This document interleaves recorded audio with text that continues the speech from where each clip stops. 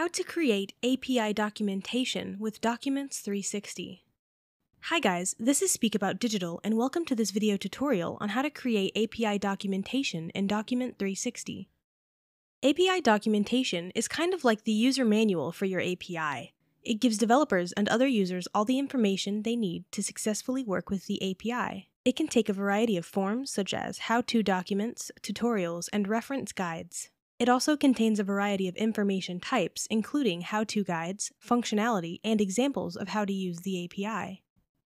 API documentation is usually made available to the public to allow proper access to anyone who needs it. This helps not only the developers who are already working with your API, but also the developers who are checking whether your API is suitable for their purpose or not. Whether you're a developer or a technical writer, this tutorial will guide you through the process of using Document360 to create comprehensive and user-friendly API documentation. So, to create API documentation in Document360, you can follow these steps. First, navigate to the left sidebar of the Document360 interface and locate the API documentation selection. Click on it and you will be directed to the API documentation page. On the API documentation page, you will find the New API button located at the bottom left side of the screen, as well as at the center of the page. You can click on either of these buttons to initiate the process of creating new API documentation. After clicking on New API, you will be presented with three options for creating new API documentation. These options are known as the sources of API documentation. The three sources are URL, upload, OpenAPI definition, and CI/CD flow. Each source offers a different approach to creating API documentation, and we will explore each of them. To create API documentation with a URL in Document360, start by selecting the URL option from the three available sources and click on Next. This will prompt a URL box where you can enter the URL, which is publicly available, to create your new API documentation. It's important to note that Document360 supports both OpenAPI 2.0 and OpenAPI 3.0 specifications. Copy and paste the relevant URL into the provided box and then click on Add API References. This action will trigger Document360 to import the API references from the specified URL. During this process, you may encounter errors or alerts because Document360 will validate your API reference and report any errors or warnings in it. They will appear below the URL input. However, for now, proceed by clicking on Add API References. After successfully adding the API references, you can proceed to click on the Publish button to publish your API documentation. This action will make your API documentation available for access and reference by others. Once you have published your API documentation, it will be available for your users on the user website in a few minutes. You can easily locate the API documentation in the API documentation panel under the Categories and Articles section. From there, you can organize and manage your API documentation alongside other related categories and articles for seamless navigation and access. Additional content or documentation can be included by clicking Edit and the Add button. The editor contains formatting tools for your text. It's also possible to look at the code view and add links to the description. You can add additional content at different places in the same article. Updating a specific API reference is also quite simple. For example, let's assume some changes were made to this specific entry and it needs to be updated. Hover your cursor over the API reference and you will notice the three dots menu appearing next to it. Click on it and a menu will appear, presenting you with various options. Click Resync and any changes will be synchronized. It's very important to keep your API documentation up to date because any recent changes may cause your API documentation to be outdated. Use the Resync or Update options to keep your API documentation up to date. You can also remove an API reference if you want to by clicking Delete.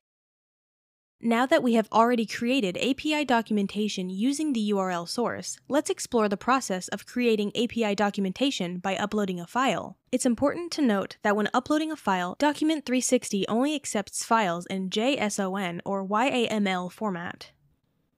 To begin, click on the Plus New API button located at the bottom left side of the screen. This will open up the options for different sources. Since we have already used the URL source, this time we will select the second source, which is Upload Open API Definition. After selecting this option, click on Next to proceed.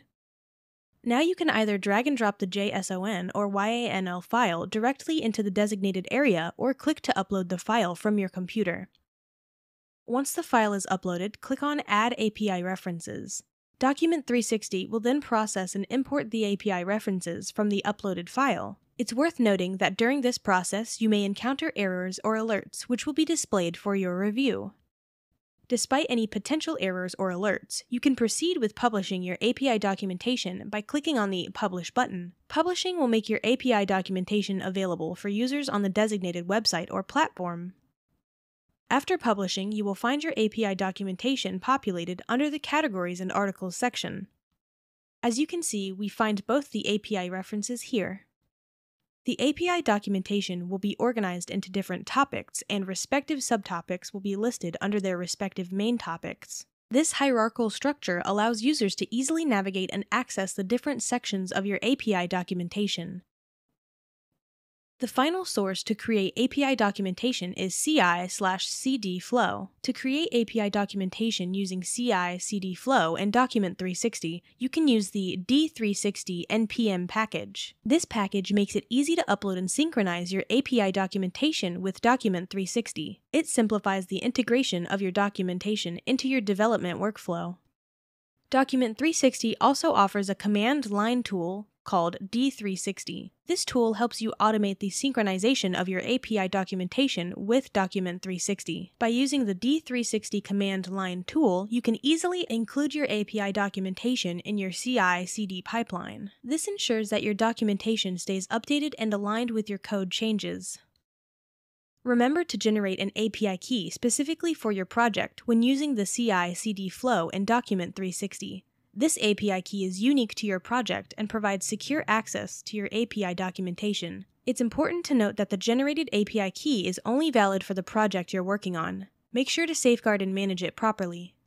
By leveraging the D360 NPM package, the D360 command line tool, and a project-specific API key, you can seamlessly create and integrate API documentation into your CI/CD workflow in Document360. This simplifies the process of keeping your documentation up to date and accessible. The user website will look and function very similar to a standard knowledge-based site and can be accessed by clicking on the API documentation link on the header. Like the documentation site, users can navigate through the API documentation and view detailed information on endpoints like security, path and query parameters, and responses. And there you have it, a beginner's guide to creating API documentation in Document360. Offering an API is a wonderful way to extend the functionality of your project and reach large pools of new users.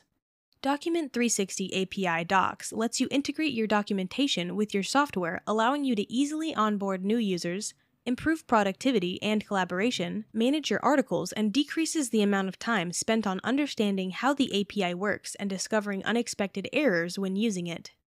There are more things to learn about Document360, so if you're interested in an advanced tutorial, let me know in the comments and I'll be happy to make it happen whenever I get a chance.